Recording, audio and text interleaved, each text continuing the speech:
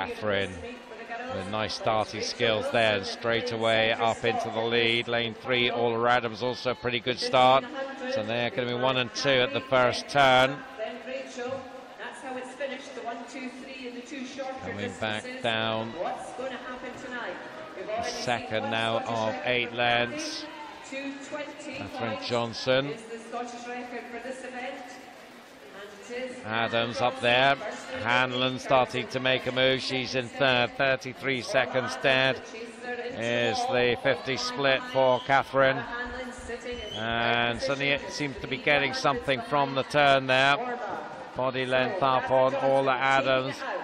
Rachel Wilson just behind Cara Hanlon in 4th place. Cara in 3rd. Up in lane 1, Emma Crawford going pretty well. She's not too far out of a medal place.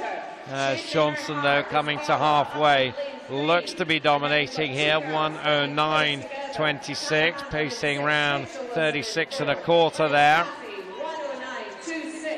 So it certainly has a very healthy lead here from Adams 2nd and Hanlon 3rd.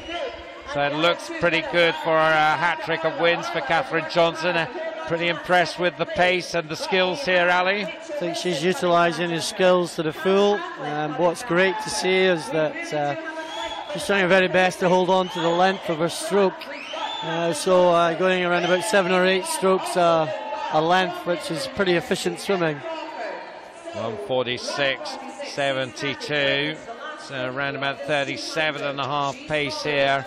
So it looks like we're going to be around the 2:24 pace. Came into this beat with a 2:24.88, so she'll be wanting to try and get inside that, I think.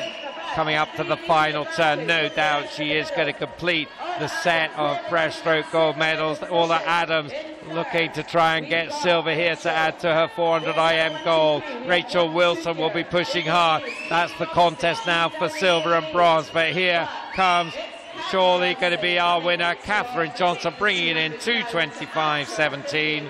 So very close to her entry time, 2:24.88.